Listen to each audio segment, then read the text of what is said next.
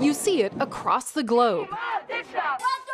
From Africa to Asia, Europe to America. Young climate activists demanding action. What do you want? Climate justice! When do we want it? Now! In India, it's the first protest for twin sisters Ashir and Assis Kandari in almost a year. Like so many places around the world, the pandemic has put mass gatherings on hold in New Delhi. That hasn't stopped these sisters. We are here to stay, and we are going to keep on fighting until we get our right to breathe and our right for clean air. They're fighting the expansion of a metro line and trying to save thousands of trees. Living in a country like India, you don't need to get introduced to it. You step out of your house and you feel the direct, effects of pollution, air pollution. And the thing is that you get severe heat waves. This was the hottest winter, and that the coming summer is going to be much more hot than the last time. And it's just a cycle that continues year after year. How do you push things forward? How do you make change happen, do you think? I think it's taking it day by day.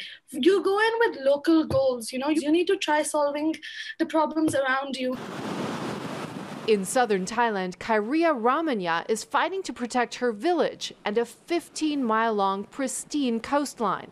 The government wants to build a multi-billion-dollar industrial zone, endangering not just the environment, but a way of life.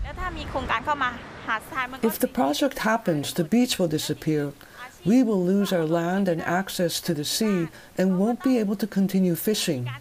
It's not only about fishermen, it means every living thing in this area.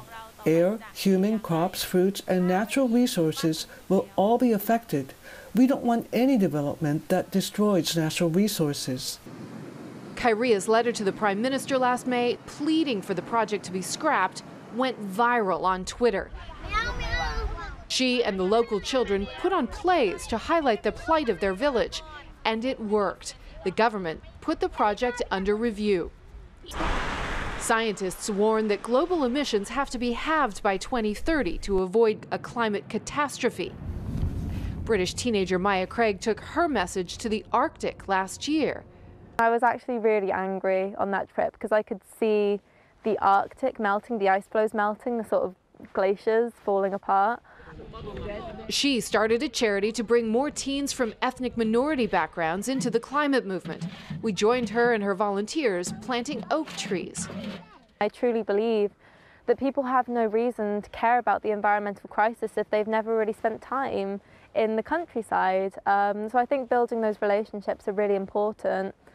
Dedicated and passionate minds from different backgrounds and countries with a common goal: to save their future. Kelly Cobiella, NBC News, London.